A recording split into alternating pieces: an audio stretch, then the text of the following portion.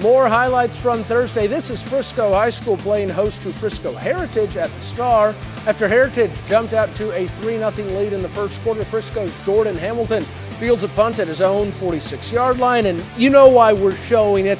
Hamilton returns it for a touchdown to make it 7-3 Raccoons. Frisco leads 14-3 in the second quarter, but Heritage fights back before halftime with this TD pass from Cameron Franklin to Jacob McDonald, and it's a 14-10 game at the break.